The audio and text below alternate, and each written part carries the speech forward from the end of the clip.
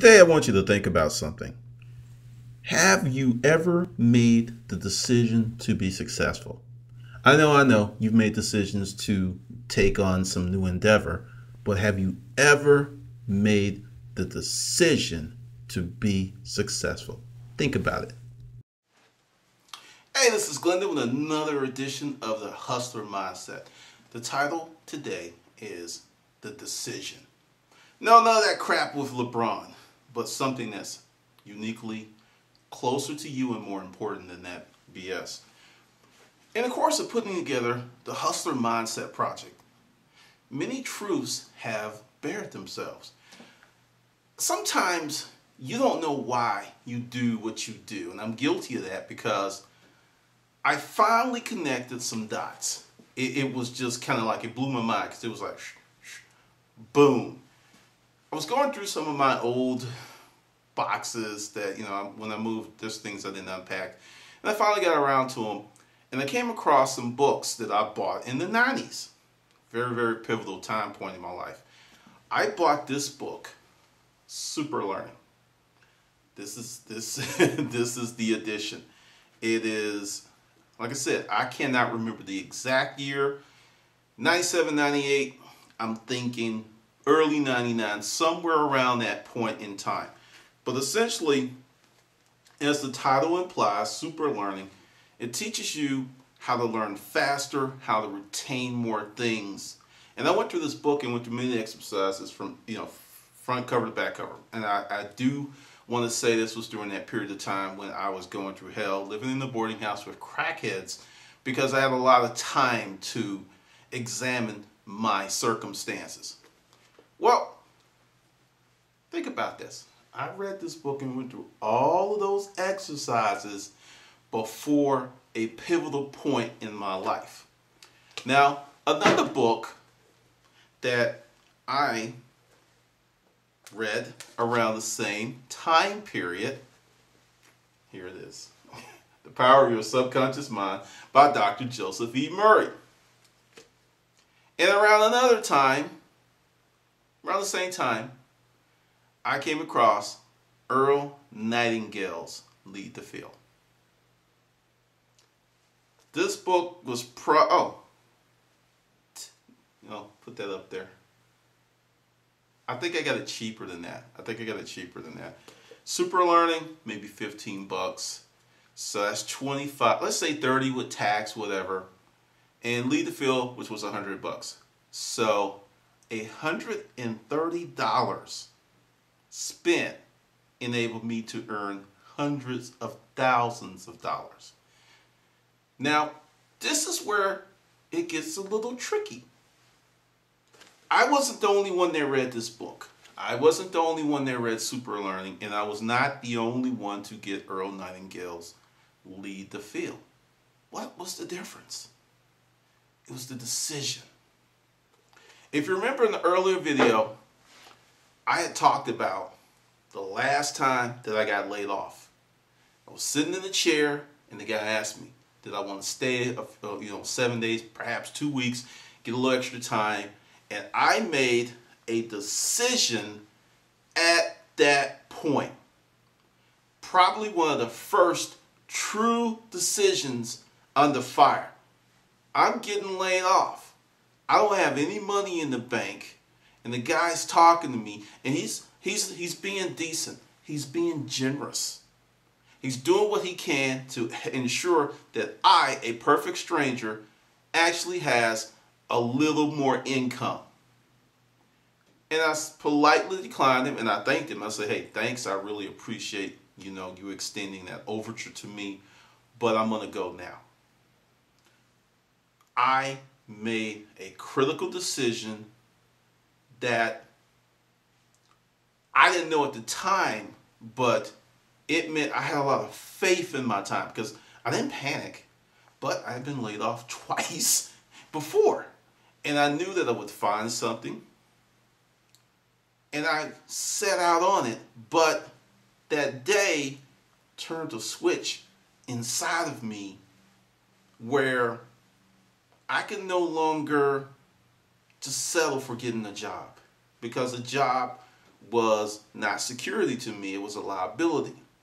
But that decision, I don't know where it came from, but I made an active, purposeful decision.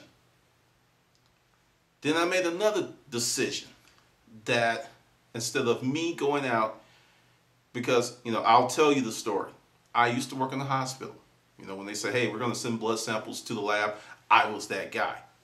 However, I had screwed up, got myself in a very bad way mentally, cussed out a supervisor, and pretty much got myself blacklisted in the healthcare industry because people talk. It was a very small community back then, and I could have went somewhere I didn't want to go, worked for someone I didn't want to work for, and made less money. I didn't want to be there. I hate the people I'm working for, and I'm making less money. It was too much. So I went out and I had to start all over. In the videos, when I say that I have been where you've been, I'm not kidding.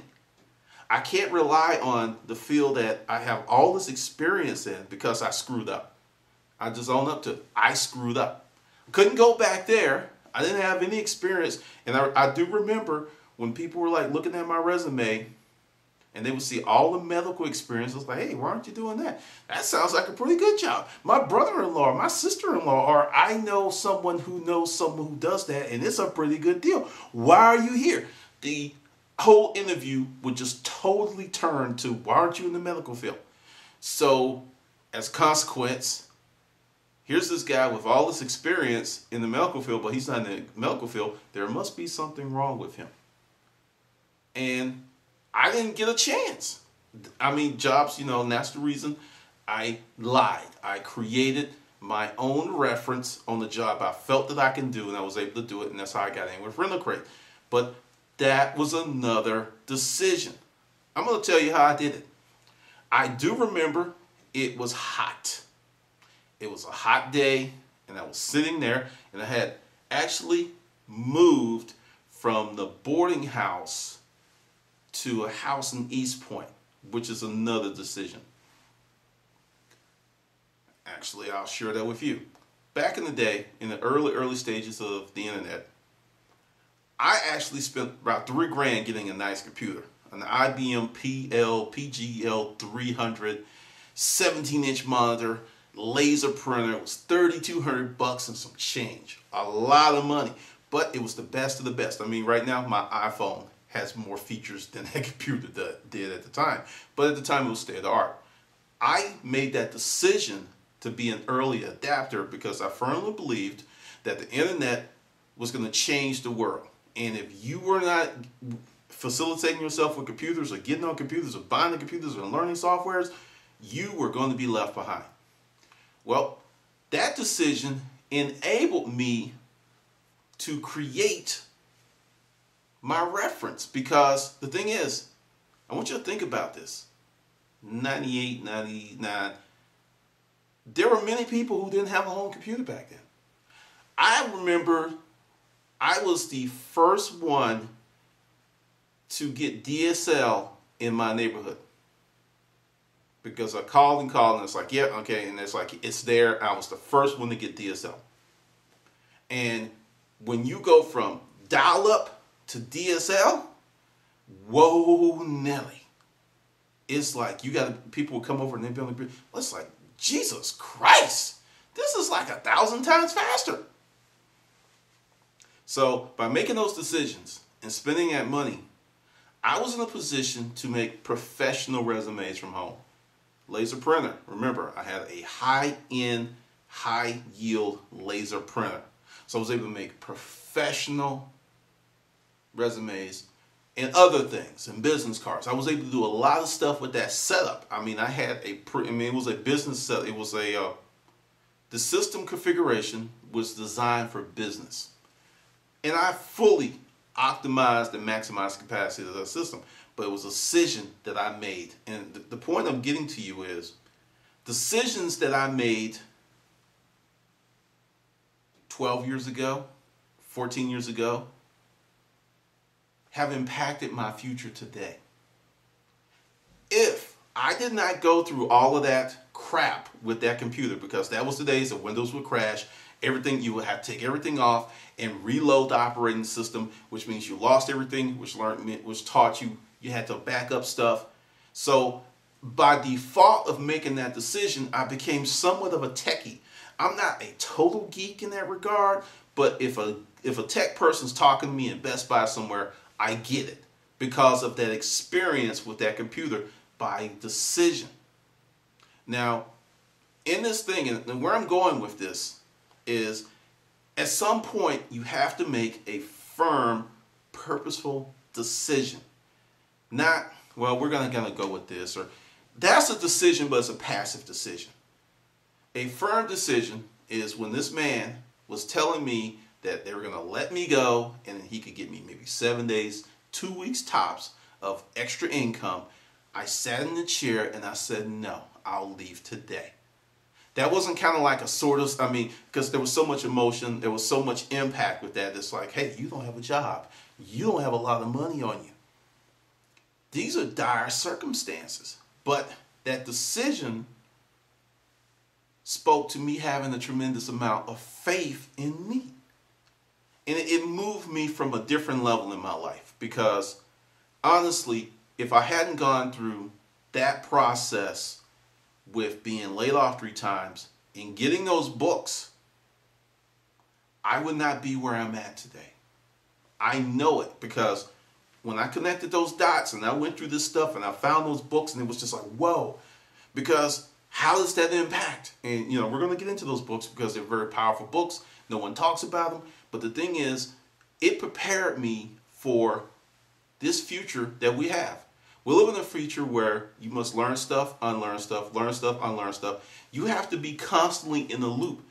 And one of the goals for me is to always be in a learning mode, because I looked at old people growing up, and the people who did crossword puzzles or kind of stayed active or had some passion, they were more youthful than the people that didn't. Their faculties were much sharper.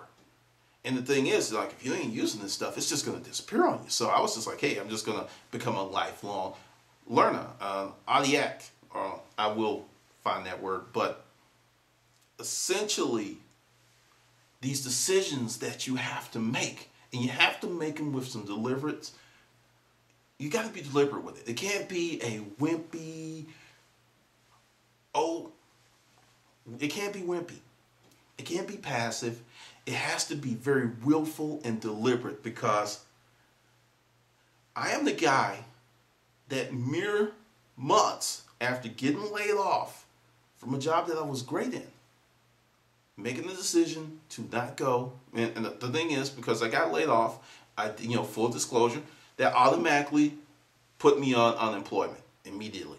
I didn't have to wait and everything, because, they filled out my paperwork. They didn't play games. So I got unemployment. So I had some income coming in. It was $1,000 a month, $250 a week. That's what I had coming in. So I was not 100% ass out.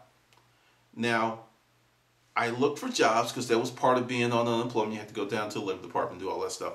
But I made a decision that I was going to get jobs that benefited me and gave me skills to move to the next level. That was the whole purpose of creating my resume, creating my fake reference to get with Rent-A-Great, because I moved into a different dynamic. Because I don't know if any of you have ever worked in the healthcare field, because everyone's like, hey, it's lovely, it's wonderful.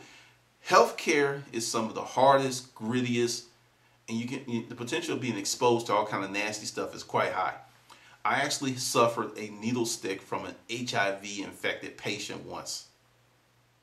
That's what they thought. And I was on the Referrals and this HIV protocol prophylactically for a long time. Upset stomach every day. And the fear that I could have HIV, I went through that.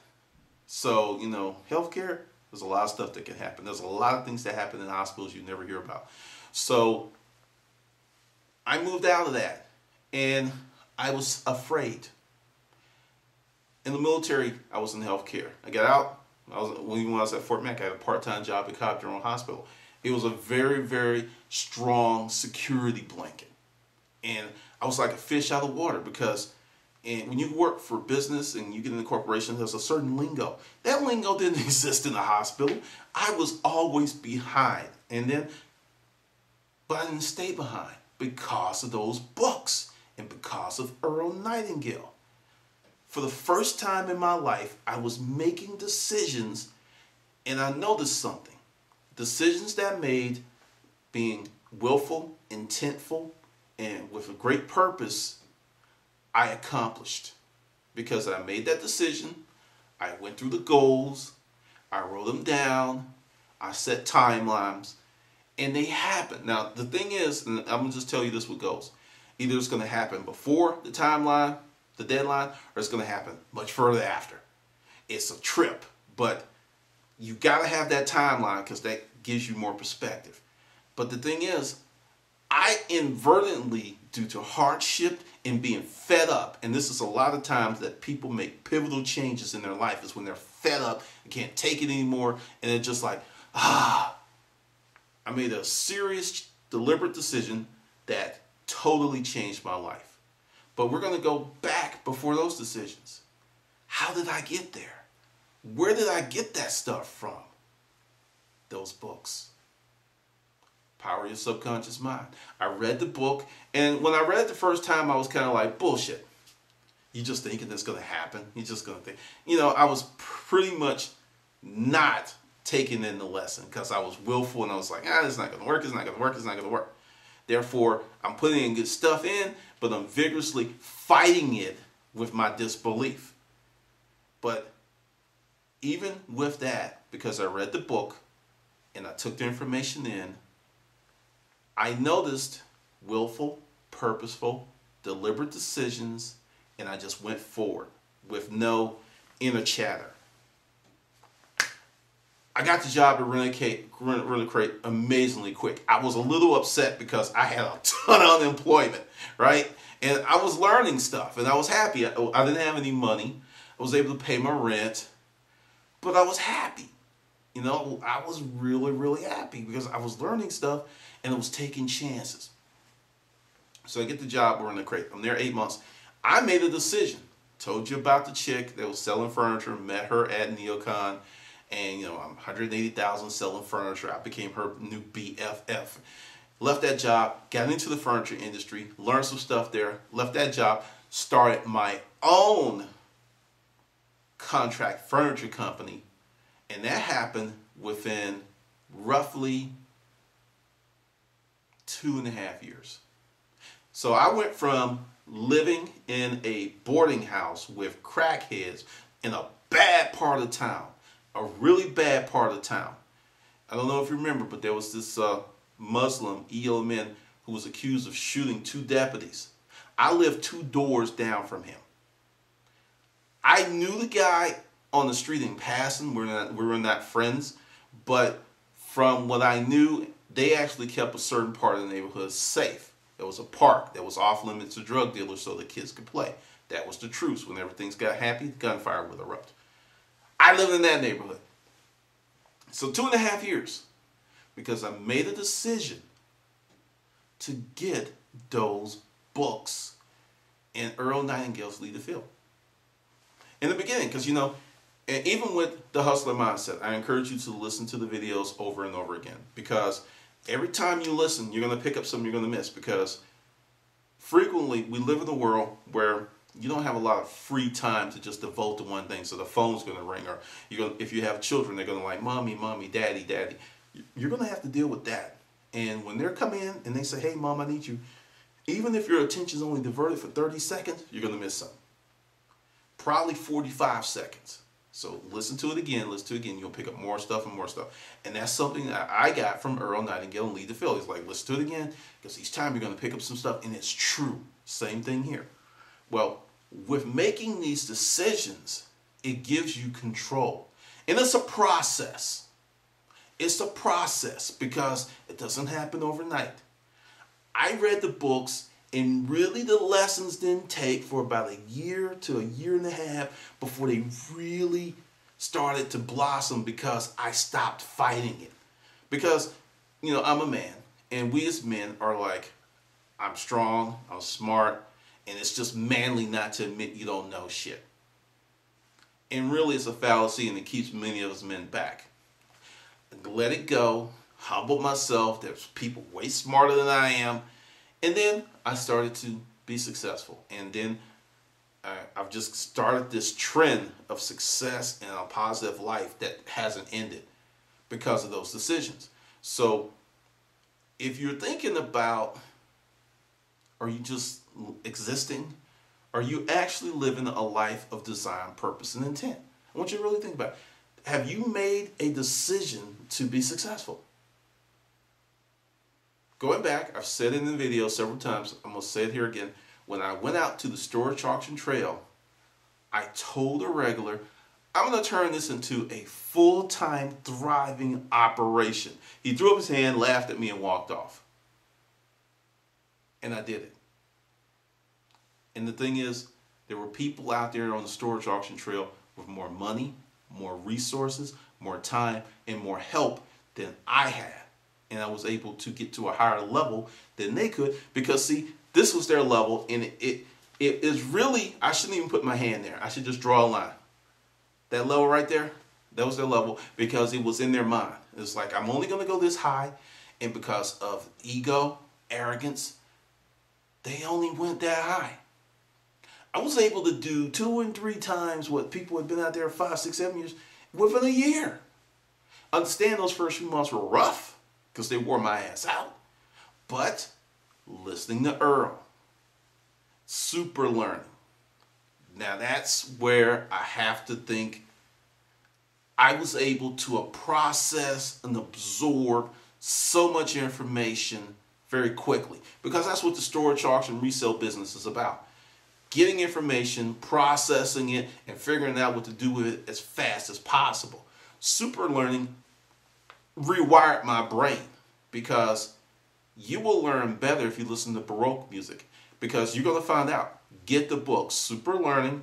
You can get it on Amazon. That, you know, I think that version, because that's one of the first versions, is currently going for anywhere from $3 to $5, from 99 cents to $5. I think that's where they were when I checked. Now, so if you get it for 99 cents, it's what, $5 for the book. Get it. Get the book. We're going to go through some of that stuff.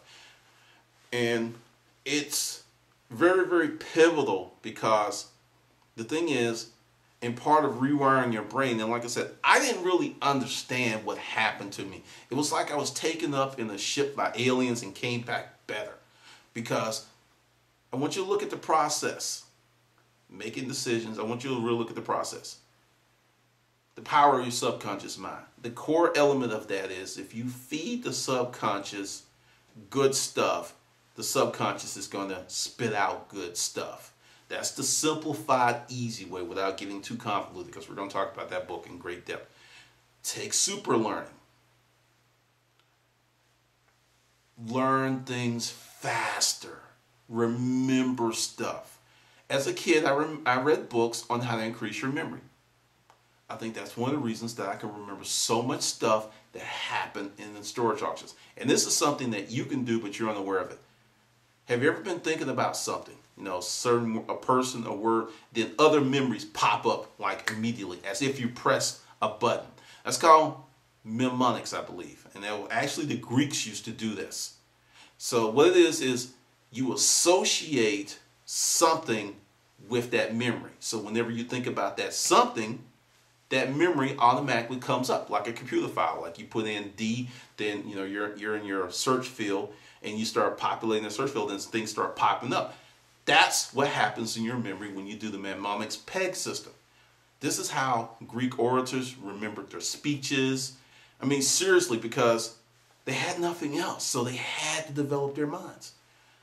I didn't know that, reading in that little Adamsville, Alabama library, reading about that stuff, I had no clue to the tons and tons of benefit that would be decades and decades of benefit from reading those books when I was a kid. So, once again, making a decision, because you have to make a decision right now that you're going to continue to educate yourself. There's no such thing as being done. Well, actually it is. It's called death. When you're done, you're dead. As long as you're like kicking and you got to keep feeding that mind. You got to keep growing. And that's one of the things, like, you know, I put in YouTube. If you haven't, get yourself a copy to Inc. magazine. Get yourself a subscription to, get yourself a subscription to Inc. magazine. Get yourself a subscription to Fast Company. And start reading business books. I'm going to recommend, and that's going to be another part of the hustler mindset. I'm not putting this out there on YouTube because, and I'm going to explain that. I love YouTube. But the thing is, there's so many people who are bucking for attention that they would rather destroy or denigrate some great information just to get their own paw waving in the wind. And there's too many of those folks up there. Whereas on this format, we could put some stuff in there, we could chop it up, and you get good information. Now, how do you make a decision? I know it sounds very simple. How do you make a decision? Because I know you think, I'll make decisions. I'm going to tell you something that's going to piss you off. A lot of decisions that you're thinking you're making are influenced by great and clever marketing that's introduced to you in a limited framework. Like, say you go into a shoe store and the trap, you know, buy one, get 50% off of the other one. You're thinking, hey, I'm getting a great deal. I'm going to get these shoes, then I'm going to get these shoes, and I'm getting saving money. You're offered choices in a limited framework, and you go and you actually spend more money to take advantage of the savings. Think about that for a second. If you buy the first pair of shoes that you wanted and you don't get the other ones, you actually save more money than if you bought both of them, because it wasn't your intention to buy both of them. But due to marketing, and hey, if it's a great deal, you need to go ahead and get it, just like the super size with McDonald's. Hey, well, you know, the regular size is only 39 cents less. So for 39 cents, I might as well move up and get the other one. There's a process. There's cost efficiencies built into that. They're actually making money regardless of which one you buy. But they make more money when you buy the bigger size, because you're only getting a little bit more. It's called supersize, but from a pennies to nickels to dimes to quarters to dollars perspective, they may be spending 5%, maybe 3% more to make that supersize, but you've given them a lot more money. But you made that choice in a limited framework. When you go buy a car, same thing. And there's this lesson, I need to put it in there, but I'm going to find it and I'm going to send the link out, because this guy has a method. Like, I don't buy cars frequently, and I usually pay cash because I do the research. Typically flipping cars all the time could delay your retirement 7 years to a decade. That's how much money flipping cars too frequently pulls out of your income pool. A decade. So flossing now could mean you could be working much longer later. Proven fact. Look it up. But how do you make decisions? You start from a core perspective of what's truly important to you. Because most of us in society, once again, decisions made under a limited framework. And I'll give you a great example of that for many people. Dating. Many people do not date who they actually like. I know you're like, no, I'm dating who I'm like. Most people, yes, most people date who looks good enough to justify being seen with them, so they don't have to explain it to their friends, their parents. Because here's this guy, and I'm going to use a guy, who's an asshole, but he's a doctor. You don't have to explain his behavior or any of that stuff to your friends or family because he's a doctor. Oh, she married a doctor, she married up. You're a guy, you're dating this girl, she's a bitch. But she's a gorgeous bitch. You don't have to explain anything to your parents, your friends. It's like, why are you? Oh God, she's beautiful. I totally understand. But if you date this fat girl who rocks your world, who treats you like the best thing on the planet, who is your best friend, Your true friends will be happy for you, but most of society will like, why is that good looking guy with that fat chick?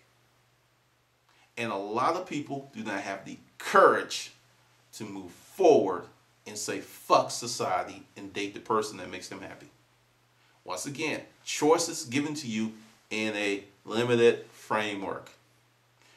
Part of the hustler mindset is to teach you how to pop out of that limit framework, be your own man, be your own woman, be your own person, and do what you want to do to make yourself happy and your life better.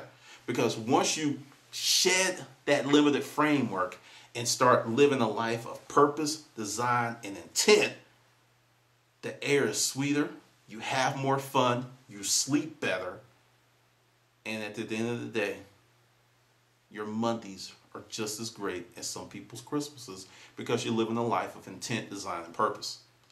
That's the power of making decisions. Let's talk about the timeline. You make the decision today. The day is October 22nd, 2012.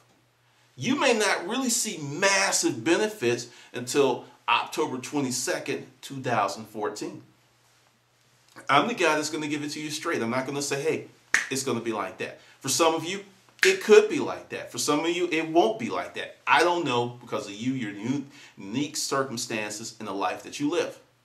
But I do know this. By making positive decisions based on your core values, today are going to have beautiful dividends in the future. Because you have to make the decisions, stay on track, and not give up. I can give you a few examples in my own personal life. YouTube. Told you, people laughed at me. YouTube's for kids. Why are you going to do that? You're a grown-ass man. Same people come to me for consulting help because they want to do a YouTube channel, but they missed the boat because what they want to offer, the field is saturated. Books. My first editor. Well, let me write this for you because, you got a great idea, but you really can't write. 15,000 books later as a self-published author. This is the point of making decisions. Just like I have those stories, you have those stories in some form and fashion already in your life. You just don't realize it. And you can have bigger and better ones because most of you are here from the resale business. Others are here because finally I put out something that you can sink your teeth into because, hey, storage auctions are cool, but it's not your thing. So that's why we're in here. But the whole deal is decisions. You have to make active decisions filled with purpose. Because you can make a decision, but if there's no passion behind it, there's no purpose, and if it's not aligned with your core value, you're not going to stick with it. That's the whole thing. Just because it looks good or it sounds good, if it is not in line with your core values, are you a person of Herculean self-discipline? The type of person that can drag yourself across a valley. There are people out there like that. That could be you. You may not need to tap into your core values, but for most of us, that's where it starts, that's where it ends. You have to deal with the core values. You have to tap into that. Otherwise, it's a waste of time, which is why at this juncture in the hustler mindset, because if you notice, I send out an email and I update it because as this course builds, it kind of shifts around because we're going to be talking about purpose. We're going to be talking about action because last week was action, this week is purpose and making a decision because once you get it all together, I'm going to tell you something. When you get it together and you're sitting there and you're writing out your goals, you get a chill. And the chill is because there's faith and hope. It's not like it's going to happen or there's leprechauns that's going to come in your room and like, bam, here's some coins. Have a great life. No, you get a chill because you're actually moving from being a passive person to making active, purposeful decisions for your life. That's when you get the chill because believe it or not, many of us, some of you are on autopilot based on stuff that was instilled into you from your parents and society. If you're lucky and you had great parents that instilled some wonderful stuff in you, you could be okay. If you're like a lot of people whose parents, as Earl talked about in Lead to Feel, who didn't know this stuff existed. You know, you've heard people, it's like the harder you work, the less money you make. You know, the more money you make, the more money you spend. That's a choice. That's not a given. More money, more problems. Once again, that's a choice. That's not a given. I know people with plenty of money and no problems, but they live a life of design and purpose, and they insulate themselves, and they don't go out talking about, hey, I have all this money. I mean, I have an associate. I had no idea how wealthy this person was, and that's just the way he likes it. Because the real deal is people typically, not always, but typically people with real wealth, and I'm going to, for the context of what I'm about to say, real wealth, 10 mil or more, that is somewhere working 24/7 to the point they don't have to do anything they don't want to. If they want to wake up at 12, they can, and they're still going to get 7 figures in passive income. That to me is real wealth. Not a $100,000 a year job, not even a $500,000 a year job. Because if you don't do the right things and you don't have things set up, the minute you lose that job, you could go to where I was in that boarding house in the hood. It can happen. That's why I put up broke on my other YouTube channel before they took it down. I got to figure out a way to show you some of those videos and not get in trouble. If I can, I will. But essentially, you got to make those choices. Now, activity time. Yes, you know the drill. You ready? Go ahead and nod your head. You're ready. Turn off the phone. Turn off your computer or unlog out of stuff. Anything that can be a distraction. And this sheet of paper is real simple. At the top, the decision. What are your core values? Only you know. First, and it's going to take a little time. It's going to take a little time. It's going to take a little time. What are your core values? Put them on the sheet of paper. And once you get in, you have to do this. You have to figure out what your core values, because you could go out and set a set of goals and actually achieve them and be very unhappy because they're not aligned with your core values. So you got to figure out what they are. Because some of you don't know. You don't really know what your core values are. You never really had to think about it. And it's going to take exercise of discovery, and it's going to be a process. And this is your goal for this week, is to figure out what are your core values. Not your mama's core values, not your daddy's core values. What are your core values? What really makes you tick? And I'm going to say, usually, when you're writing that list, if it's something that scares you or make your heart beat, that's probably close to it. So that's your goal. That's your activity for this week. And this is one. There's going to be more stuff coming. But the decision, core values. What are my core values? Ask yourself that. It may not come to you for a day. It may take you a week. It may take you a whole month to figure this out, because you've never kind of dug into yourself this way, because a lot of our values and stuff are dictated to us by society. And as long as you stay within that limited framework, you don't really get in a lot of trouble. You really don't. The minute you step out of it, you can get in a lot of trouble. You can go to jail. All kinds of stuff could happen. But that's the price of being alive. Because the limited framework is designed to keep you as a sheep. So the powers that can be can feast off you at will. So you can be a rebel out there in the streets with your grenade launcher, or you can be a happy sheep in the pasture. Then one day the van shows up, and Billy, he goes in the van. You never see Billy again. The next day, the van shows up. Sheila, she's in the van. You never see her again. I'd rather be out in the street with my grenade launcher, but that's just me. That's my decision. All right, this is Glendon, and I'll see you in the next video.